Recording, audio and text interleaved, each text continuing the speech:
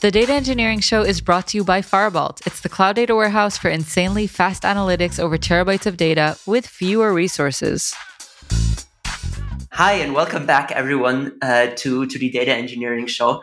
It's super cool. Today we have another set of experienced podcasters joining us, Doron and Liran. Perfect. Oh, I love your R. I love it. Thank you. You try really hard. It's just, it's like I speak German. That's my native language, so we have some R's in there as well. So I practiced really hard before the episode. Sounds great. It's really good. Awesome. And Doron is a director of infrastructure at Yotpo. I hope I pronounced that correctly as well. Perfect. You're the only person in the world that can pronounce this. Awesome. And Liran is a director of engineering at ZipRecruiter and also was at Yotpo before. Do you guys just kind of want to give a brief intro, tell us what you're up to, tell us about your podcast, and then we'll dive right in. Yeah. Go ahead. Sorry. No, what? Okay, I'll start. Yeah. So, I'll start from me, and then we'll go to the podcast. So, Born in Yavne. Yeah, I was born in Yavne. 47 years ago. 1923. So I work at Yotpo for 25 years. No, just a long time. I was born at Yotpo floor 4. Yeah. We started at floor number 1 and we reached up to floor 26, right above a Firebolt. But yeah, I worked at Yotpo for a long time. I started as a team leader for the data engineering team. Later on, we became an infrastructure group. The team grew. I became the group leader for the data infra. We built an amazing data platform here together. Yeah. Liran and I. He was actually my predecessor. Like he was the infrastructure group manager, and I replaced him recently. Yeah, doing a much better job, by the way. Yes, so I do everything better. Yeah. So now everything's better here. Less people, right? With less people. Yeah, we're running very lean. Benjamin, don't get any ideas in your head. No, it works only if you're a woman. And we have joined a child. No, we don't have a child. Oh my God. We have a podcast we've been podcasting for a year and a half. About a year and a half. Also about data engineering and all the surrounding world. But it's in Hebrew. It's in Hebrew, so we're not really competing. It's not the same audience. I tried preparing for the show, and like Tamar sent me your podcast, and then I was like, shit. So there is one episode in English, which so he learned Hebrew. Yes, there you go.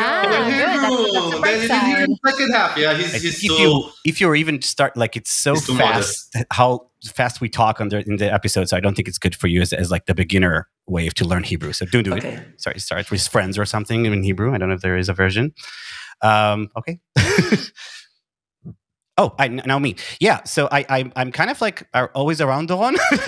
So all the stories kind of like intersects. So yeah, I was at Yotpo. Before that, I did something else. I've created like the data platform there, but also I did a lot of other different roles. In my end position, I was running all of the platform engineering at Yotpo. So kind of like backend data and front end, which Doron is doing right now. And then about 8 months ago, I moved to ZipRecruiter, and I'm doing the same there. Kind of like the same, but a bit different teams. So I also run the platform engineering, or you call it enablement, and around the area of ML experience, we call it, or like ML tools and all around ML data, and also experimentation, which is a team that is building an experimentation platform internally for our organization. So doing A/B testing and measuring everything. So it's really been fun. Data sets. Like more output. Awesome. So for listeners who are kind of have never heard about Yotpo or ZipRecruiter before, kind of, do you want to give us a quick high-level overview of what product the company is actually building, or the different companies? Yeah, sure. So I think it's funny because I've been in Yotpo for a while, so we kind of started off as like branding ourselves as a marketing e-commerce platform, and we really became like a real platform only in the past few years, where we offer a set of different products under the same platform to help e-commerce businesses just do better, be bigger, and stuff like that. But recently, I think that given like the latest changes in the ecosystem, the financial macro environment, like Yotpo is trending towards being this like retention platform for e-commerce businesses. And we do this with the same set of tools, but we're really focused on how we can help e-commerce businesses, online businesses, preserve their customers and enlarge their customer base through our products, which are like review solutions, loyalty programs, referral programs, communication channels, a customer data platform, and more products like this. So ZipRecruiter is a hiring marketplace. I think that's what you call it. Basically help both job seekers and employers find matches. And we do that for customers from like really small mom and pop shops up into like customers like Amazon. So we do have different approaches for each of those customers, like from enterprise to the small businesses. And we heavily rely on AI to do the matching and other things inside the system. So that's like kind of like our forte is like helping them really find good matches for both sides, and also kind of like balancing the market itself just completely. So that's kind of like the gist of it. And we're based both in Israel and the US. Nice. So I mean, this is the data engineering show, right? And you guys obviously have a bunch of experience kind of in data, kind of at a variety of companies. Kind of take us through that, right? Like take us through the types of kind of data challenges you guys have in your day to day, and yeah, maybe tell us a bit about your stack. Maybe I'll start with the stack and then I'll go on to the challenges. I think it might make like more sense. So, stack. So okay, so I'll start from the like bottom up. That's comfortable for me. So we're ingesting data into the data platform from all sorts of like different data sources, whether it's like operational databases, third parties, event data, whatever. And it's basically all streaming into the data lake. So the whole solution or platform is built around the data lake, and it's very data lake centric, based on AWS. That's all the workloads are running there. And then in the data lake, storing data, different formats, and using different techniques for transforming the data and different engines, mostly Spark these days. I think we're running a long time with Spark. Like what Liran and I did together in Yotpo for many years is making like Spark a commodity. By a perpetual license, it gives you the ability to use it for free on unlimited resources forever. Yes. Sorry, but go I think ahead. that, like our challenge like years ago was how to like make big data tooling available for like the generalist developer, and later on also for BI developers and stuff like that. And that was a big challenge in how like to democratize data sets as well as data tooling. And we used to do this. I think we had a different approach for this a few years ago, which changed and evolved over time as the platform grew older, and the company also evolved and had like different needs and requirements. So orchestration, we're using Airflow. Most of the like past pipelines are running using this framework that we built internally in Yotpo. It's also open source. It's called Metorico. Where we write like SQL files, like YAML files with SQL statements to describe the data pipelines. Also, of course, streaming, mostly Spark structured streaming, also Flink pipelines recently. And then the whole analytics area of things. First, we have dbt that we like started using in Yotpo for the past year or so, a little over a year, but we built this whole framework around dbt to like visualize the new way of thinking of how like we should manage data in the organization. And it's also like an internal tool that we built, and it really connects between data producers and data consumers on the other end, where we have Looker, which we use for internal analytics or external B2B analytics, either embedded dashboards or API, which is also something we're leaning towards more and more as time goes by. Yeah, maybe ad hoc analytics is also like a big part of the thing, like making data available for everyone. So everyone are using Databricks clusters to like work on top of the data lake, and it means like engineers, BI analysts, support engineers, solution engineers, like everyone working on top of the data lake. Yeah, I think that's like the big picture. Yeah. And if you ask about challenges, I think that in the podcast we talk a lot with people, and I think that a lot of the times we go and talk to people that have like big data challenges. It's still a thing. I mean, you think that like it's solved already, but people have big data challenges. I think at Yotpo, it's more like what keeps me busy. It's more data manageability, and how to like architect this thing to work well at scale, serving a lot of people. Like here, we have an R&D of like 250, 260 people, and more like outer circles using the data, and how we optimize this huge machine of money into something that's much more like coherent and robust and scalable and resilient over time. So data manageability, I think, like in like a wide term, because I can talk like for hours about this. I'd say that's like where I am focused at the moment. Seems like data and everything you do with data is part of the feedback loop within engineering, within product building. Like everything you do as engineering and product is using data. How is that like translated into user experience, the data? A lot of what you've mentioned is internal, right? So it's for building products. How does that get translated into Yotpo's business, for example? I think like Yotpo is not like per se a data product. I think that ZipRecruiter maybe is like more like an example of like how is data is like centralized within the product.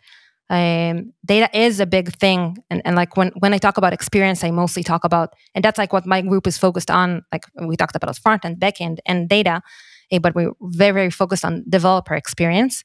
I think that where our customers, like B2B customers, meet the data is places where we make it like, well, I'm not talking about all the machine learning, data science part of things. It's not really under my responsibility, but like analytics is becoming bigger and bigger. And I think it's also a part of what's going on like in the world, that we are really focused on observability and like demonstrating ROI and helping them make the right decisions. On like Yotpo is a complicated machine.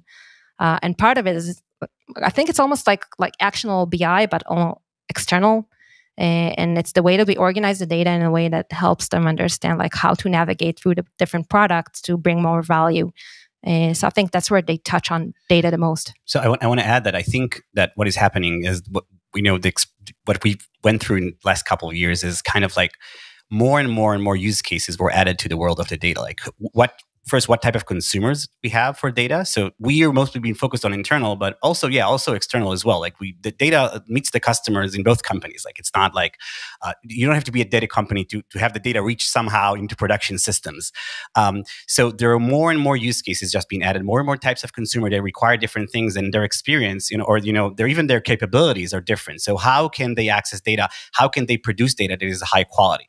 So I think that's kind of like, for me, like what I'm focused on and what I've been what is always changing in our ecosystem. So what you're saying is if your data platform shuts down, then internally engineering, product, business wouldn't be able to operate. It's so much embedded. It's so much intertwined. It's as you're saying, like self-serve. What is self-serve? Is it opening the data for as many as possible? So like, from your experience, is that real? Is that kind of something?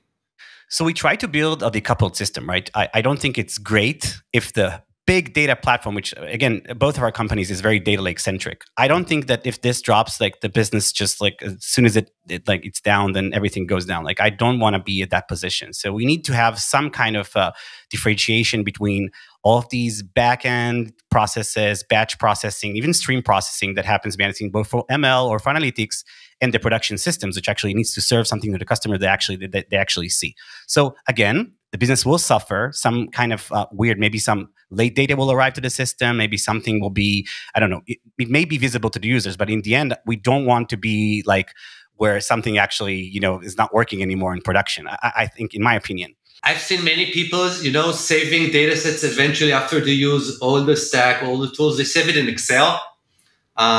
So it's a backup, but it's also, it's a failover mechanism. And eventually it all ends up in some report. So yeah, so we hear it all the time. And I think companies went all in on data. You'll be surprised how dependent they are on internal data. I'm not talking about external. External is easy to justify, but kind of justifying internal, kind of, right? Kind of asking like, how do I optimize internal? What do I optimize for? Those are kind of new questions we're hearing more. It's even more than that. I think we need to ask a question: do we need all this data? And it's a question I don't think a lot of companies are asking. No, we don't need it. We don't need yeah, all this it's data. like because Doron and I have been to a lot of discussions about retention periods, for example, for our big data. And at some point, like, let's just delete it. What will happen? We'll be fine. And I think in a lot of I'm not actually saying that, but I mean, there is discussion needs to be made about, because at some point it reaches such a high complexity and cost and so many moving parts that you need to ask yourself, do I really need all this? And I think that's something that each company needs to always reiterate on and ask these questions. I think that's a good culture. You know, I'd like to add something. You were talking about questions that we ask ourselves. And I can say like that like after many years working in data, it sounds You sound old. dorky. Yeah. But I find myself thinking, like asking myself different questions as time goes by. Like I'm like my concerns shift, and like I ask myself, like recently we started talking about like how we should like better structure the group, the infrastructure group, and then I started asking myself like, where do the lines cross? Like, where does data start and ends, when there's like backend infra starts and ends, and we have all those interfaces between them. And I think it's a really like fascinating question to ask, and it's also in the way that like how data stack connects to the like APIs or like data driven architecture. Event based architecture, and like where do the lines cross? I think it's very, very interesting. Yeah, I think we're actually seeing the world move a lot. Like it's becoming more an engineering world than it was before. Like it's less and less about like just being data. So data is coming from somewhere. It's been produced by someone. It's been managed by someone that's probably in the product or engineering world. And I think before we used to have like these silos where, we had analytics teams just manage data. And I think that we're like in more mature companies, I think the question is like, can they really manage it? Do they really have enough information? Are really taking the responsibility off of the engineering teams? And I think it's kind of like we talk about like boundaries, is I think those are also changing all the time. Yeah. Maybe take us at like how these boundaries look at kind of the specific companies you're working for, right? So in a sense, you're kind of providing core data infrastructure for your company. So say I'm like a neighboring engineering team. I'm trying to build this new, data application or kind of just internal data experience, whatever. Right? Where do I interface with your teams, and like what are the types of services in a sense you provide then? So we are trying to build the kind of like the methodologies, processes, and tools around producing and consuming data about all those types of customers you just talked about. That's where we are. And that means that in most cases, when you build a data application or some data experience, then you'll be interacting with one of the tools that we have. So it's either going to be something that we bought and we basically implemented and integrated, or something that we built that's like very specific for this organization. And we always, and what we like to do is kind of like optimize that all the time. So that's what we do. So we figure out, okay, we have this customer and we want them to have like to create the best data set or the best data application, right? So it's going to be the highest quality. It's going to be really fast to create. It's going to be really easy to consume for consumers. So how do we get there? And that's where we add all the different layers of the tools that we either build or buy. So I think that's kind of like where I see the interaction, specifically around the data. And like, well, for us, like, first of all, we're really like, because we talked about teams being really lean, but we're not kidding. Like the teams are very, very small, and we support a lot of people given services. So we are really focused on building a self-service data experience. I'm going to borrow your words because I like it. But it's all about experience and how we make this experience better and help the developers and engineers be more self-sufficient and like free to operate within their domains. And it's always like maintaining this balance between like allowing them to like run freely and not I'm trying to find a nice word, destroying our vision for how and also taking care of our people, right? We don't want to be just giving out support every day. Like we are product teams, like in a way that we're actually creating internal products, just like Fireball, for example, does for its customers. But in the end, we both are lean. So we cannot do support. I mean, no one pays us to do support all the time. And I think it will be really waste of our time. Like our engineers want to build things and not having to support. So self-service is a really big thing.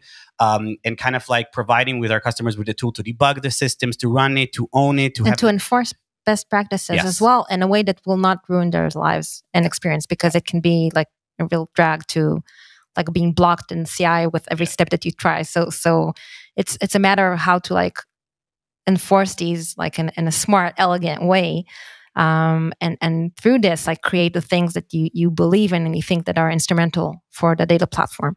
Gotcha. So going back to this previous example, right, of like retention periods, for example, say I'm an engineer, I kind of want to use the kind of awesome data utilities you and your teams provide, and I say, wow, I really need like a 10-year retention period. At what point kind of does someone question this choice? Kind of, so is this like part of the core or kind of the education you guys are doing inside of the companies, or is this ultimately up to the consumers? So I think it's both. Like we always have a choice between creating validation in CI/CD, or where you create whatever it is you do, adding some rules on top of it. We're getting some alerts and monitoring. So we can do everything, and we can also do education. We can also go make sure that we have really good guides, and we do sessions with everyone and talk to them about what is actually happening. So for example, like, and it depends on the weather. It depends on how they feel on that certain day. So for example, if they're angry on that day, there will be more about consolidation and kind of measuring best practices applied. Yeah. You're talking and when about they're happy, then it's about self-serve, pushing more data. It's a never-ending cycle. But the truth is, the truth is, like even myself, like you constantly ask, like, does it need to be centralized? Does it need to be decoupled? Like all of those complicated terms. The truth is, you need a team that knows better, and that team knows better most of the time, not all of the time. And that team learns faster because they're domain experts. And if they're actually capable into translating that into best practices, which are amazing if they work, then they make everyone better, because the truth is most teams don't have a DNA for data. And the truth is that if you look at data, how it's being applied today versus a year ago, then most teams are not even close to having a DNA for data. So I think like a data, like IT crowd, I don't know, maybe some of you know the show, the British, like that is how it all started, right? It was all about conflict. And I think teams that win with data, they get addicted and they start depending on experts and domain experts like you. So first, kind of, we salute you, because I think like the reason we asked it, it's because we, like it's hard. It's hard for those teams, and in those times it's even harder because they're now inbound, outbound. They do a lot of stuff.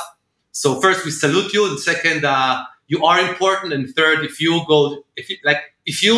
don't deliver, then the business is shut down in so many ways that you can even imagine. I think it mostly slows down, and it causes like there are like issues going on. It's like we just help protect. And make sure that people do good things and not, causing. I like Eldad's version. I feel very important. I feel very important. We are I like the critical path. I get that. Yeah, I'm on the critical path. I wanted to add something. I wanted to add two things, but I forgot one. So I'll add one. I wanted to add, but I'll give you to add your things first. No, but I think that another conflict that we have is that, like, following what you said, like we do data all the time. Like we practice data, we breathe this, we eat this, and we that's all we do. Well, we do more stuff now, but basically, we're like we have hobbies. We also have our hobbies. DNA. That's our DNA. We have a DNA. But the problem is, like, working with generalist developers, like they can encounter this I don't know, they have an epic on some data pipeline or something that they have to do with like data infrastructure, but like the specific developer might not encounter anything related with data for a long time, and by the time they get back to that feature to fix something, to add something, like 2 years can go by, and a lot of the times the stack has completely changed within those 2 years, and they're like, what the hell just happened? So and I think it's different between like the culture and the DNA between ZipRecruiter and Yotpo. But at Yotpo, like the full stack developers, they all like they do like pipeline building if they need. Like they all have like in all the teams, all the product lines, all the domains, they all have like features and stuff that are related to data and data infrastructure. But it's not a day-to-day thing as it is, I don't know, talking about like a infrastructure related with Java, for example, because it's not something they do and practice every day. And it's also like a battle that we like keep like trying to solve and get better at how to like engage our users to understand what are the pain points. And I remember what the other thing I wanted to say is that I want to react to what you just said, but I'll forget. I'll just say it and then you react. Okay, all right. So it's really fast. So I'll forget mine. So one of the things that we use more and more now is like creating the right observability around data, and it started mostly around cost because it's like the big thing, right? In the past like 6 months at least. But it's not only cost, right? It's cost and it's performance and creating this observability in a way that is actionable for the teams. First of all, it's engaging, and it's also like really it helps to bring them closer to the material in a way that they can comprehend and understand and relate to their actions. So I also think it's something like very strong that we invest in. So I want to add to on the first thing, or I don't know. Not about cost; it's different. But you now confuse me. Anyways, I just want to add. So Doron mentioned that the organizations are different, and I think when I got to Zip, I was on like we have the same culture. We're the same person basically, just different. I'm a woman. Yeah, she's a woman. I'm a man, but the same person. So, but in general, like we were trying, to have our generalist developers, use big data, which really they didn't really know how to do it. So we helped them and created like a lot of structures around it, interfaces, so they can do it, but really easily. In ZipRecruiter, you mean? No, in Yotpo. Okay. But when I got to ZipRecruiter, I kind of like saw something else. They have a new persona that we didn't have before called the data engineer. And I think that's kind of like relate to what you said before, Eldad, is like, actually, in both my teams, actually, maybe in 3 of the teams that I have, we're not the experts, actually. We are experts in something. We know how to build infrastructure. We're good at that. We understand the product. We understand our users. We can collect the feedback. We can, we understand like technologies. And platform architecture. The platform, we're good at that. But how to actually, and what kind of data pipelines to write, or ML even. Like, we're not data scientists. We're building an ML platform. So that's really different. We're actually try not to be the expert and that like in their day-to-day, but on our day-to-day, and like figure out like just like again like Fireball does for its customer. You don't have to be the best in the data or understand all different types of data pipelines people use, but more like understand like what your customers need. And our work is harder. Okay. So yeah. I get it. You need to do both. Yeah. So I think it's nothing to say, right, Benjamin? Like building a database, it's the hardest thing in the universe. by far. Exactly. Thank you. So yeah, I think for me it's very challenging. So I think in data it's a bit different because we do understand data pretty well, but like in ML, we have to understand our data scientists where they have and they're not just one person. They are many different people with many different cultures and needs that they need, and we need to create a platform that will help all of them at the same time. And that's very difficult, which we are not like we're not really understanding what they do. So I think like that's also in the data world for us as well. So our experts are everywhere in the company, and we just we know how to gather feedback and how to build a really good product. So, but in Yotpo again was different. So I'm just giving 2 perspectives. Right. So like that sounds super interesting, right? Then like coming to ZipRecruiter and kind of adjusting to kind of this like different company and different team structure, like. How's that going, basically? I miss Doron, basically. That's what happens. But we do podcasts together. We do together, yeah. But it's different. I need her on a day-to-day basis, and like I really, it's really missing. So basically, he went from data engineering to data science, and it's hard, and there's a lot of science there. But it's the same data, so at least that, right? Yeah, I have 1 word left from everything I did before. No, I think.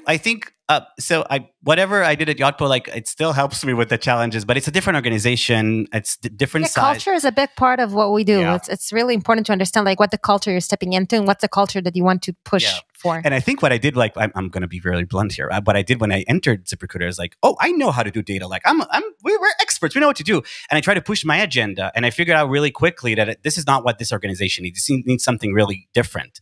And maybe even if I am right, I cannot just push it. Like, we need a culture, something, and culture change takes a lot of time. And maybe in some cases you can't even complete it. You have to, live with something else.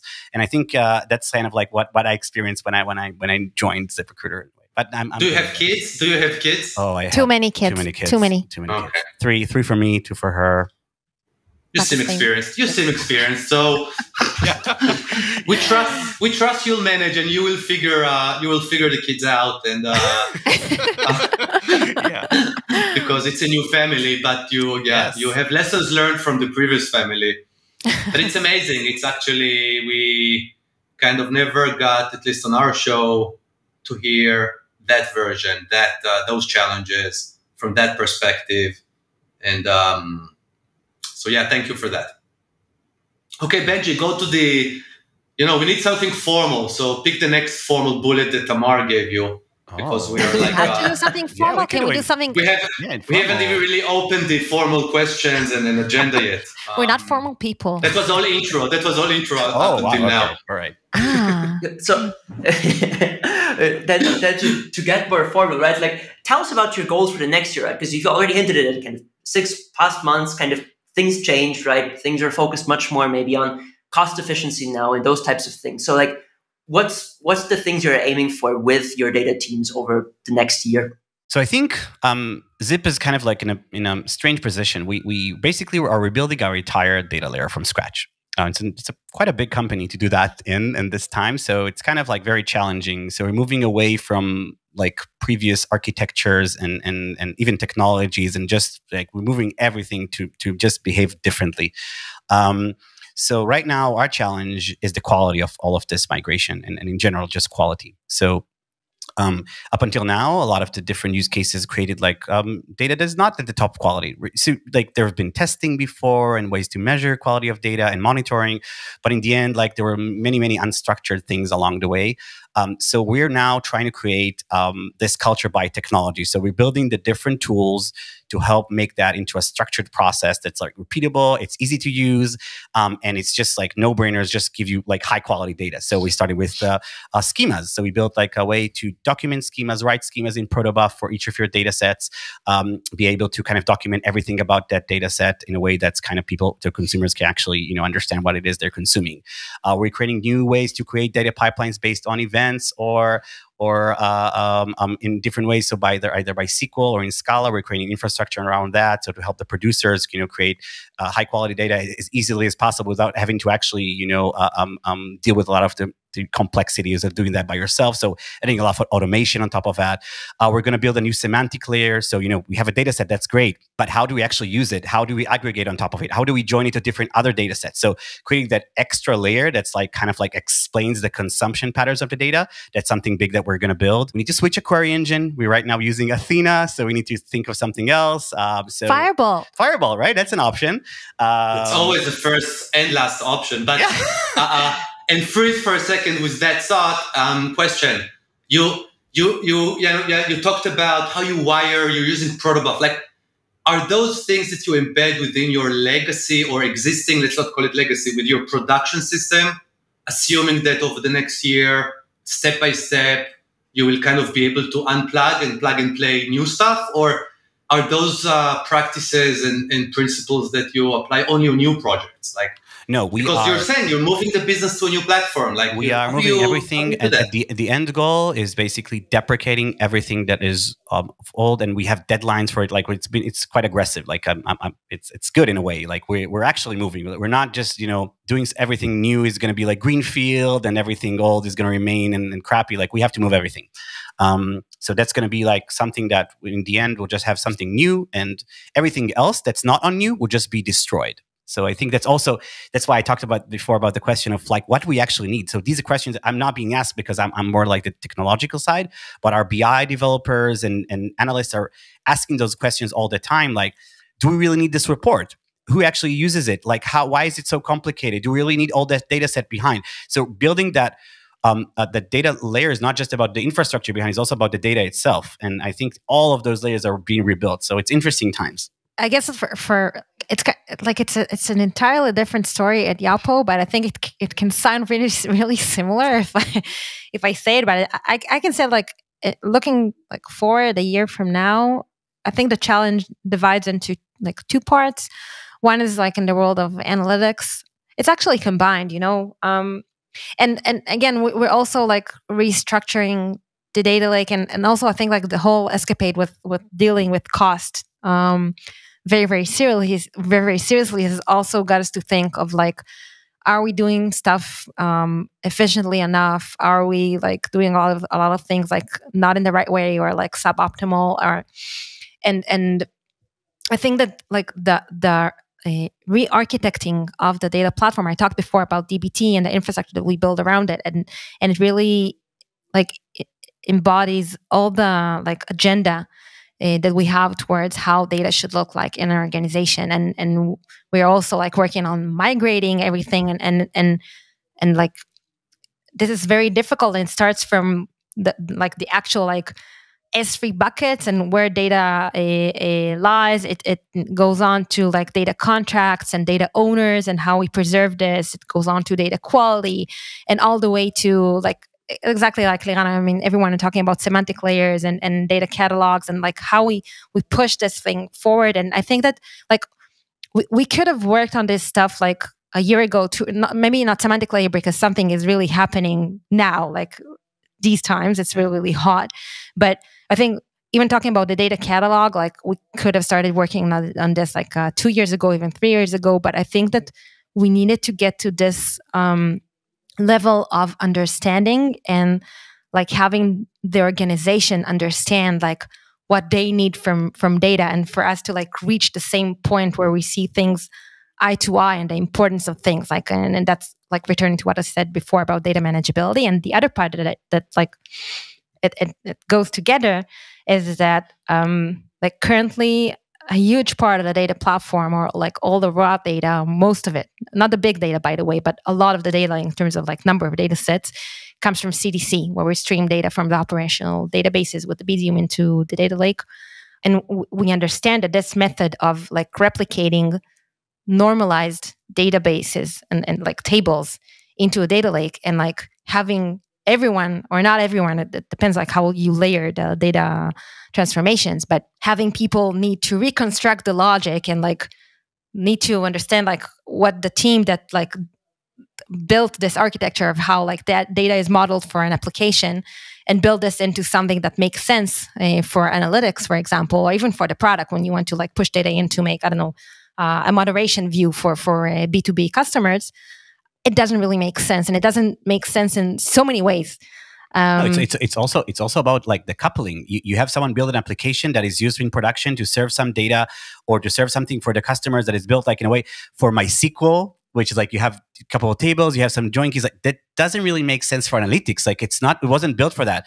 And when you couple that, that means that a production team or the team in charge of those tables are stuck with those these schemas forever because someone in analytics actually utilizes it, but it's their tables. Why is anyone using those tables? So I think it's also about that. Yeah, it's really understanding that we need to publish these data contracts or these data facades and have the operational teams in charge and be the owners of these data facades, and for the analytics to rely on that and moving onwards. And this goes on to for us, it's probably going to go to the direction of using the outbox pattern, and it's a big thing because it means that we need to restart the whole it's called silver, bronze. What's the bronze? Right, bronze comes before silver. I always confuse it. Yeah, okay. So it's restructuring the whole bronze layer, and it's just something quite big, more technical than what I talked about before. But I think it's a big part of it when you're talking about re-architecting the platform. So Benjamin, to someone who is just an engineer, not a data engineer, even though you're building databases, which is the hardest thing in the world. In the world, yeah.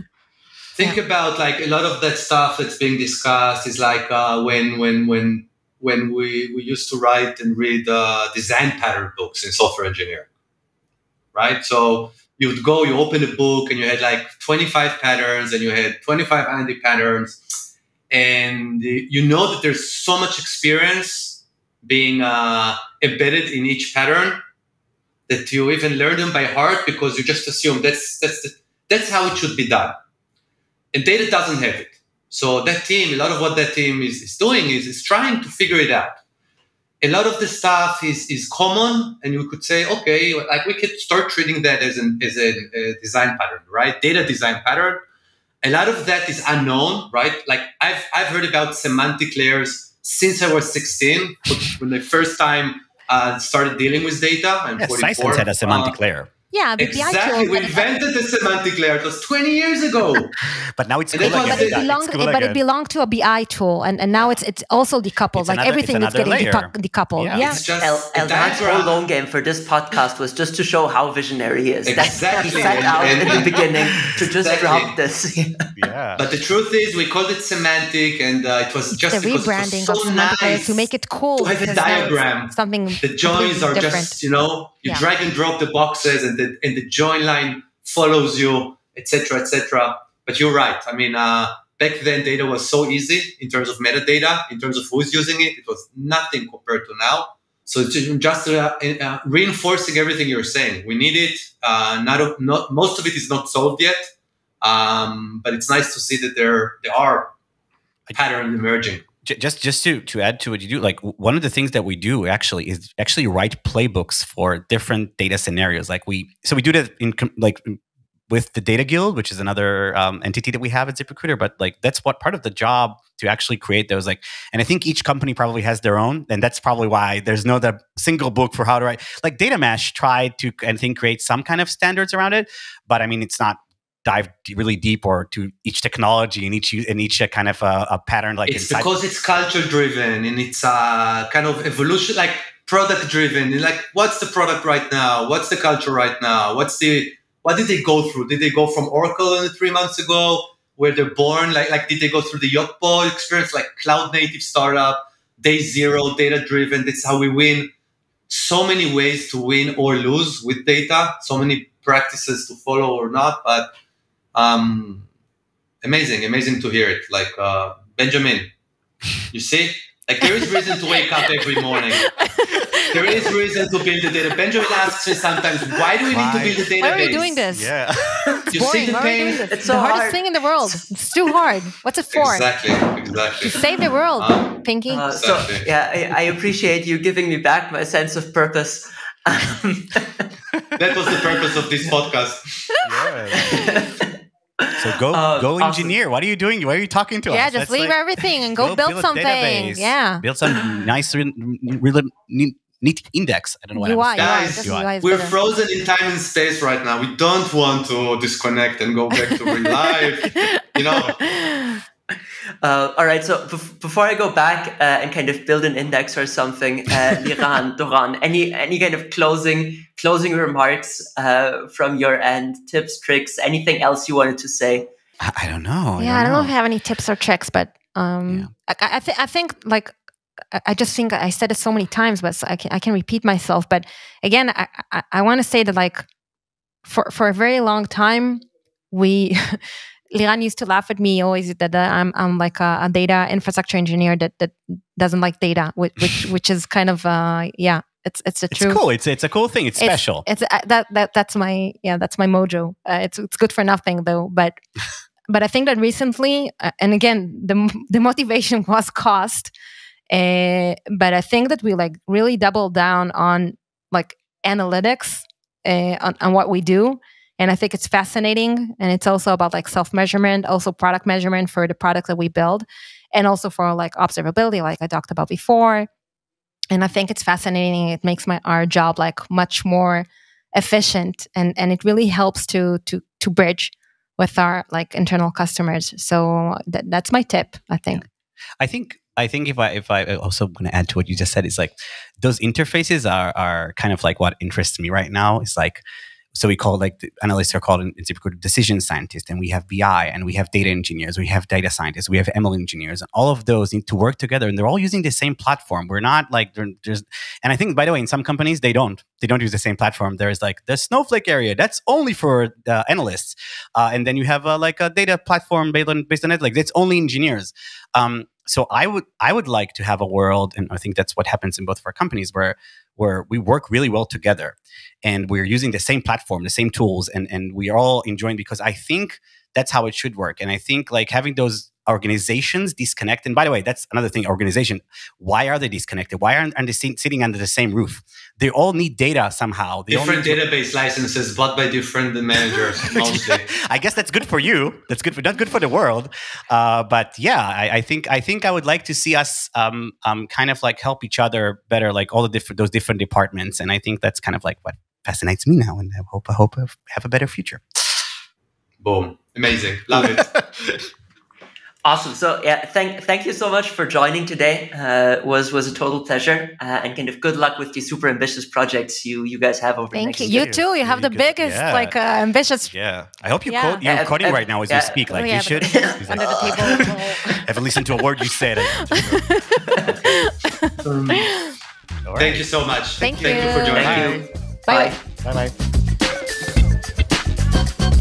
The Data Engineering Show is brought to you by Firebolt. It's the cloud data warehouse for insanely fast analytics over terabytes of data with fewer resources.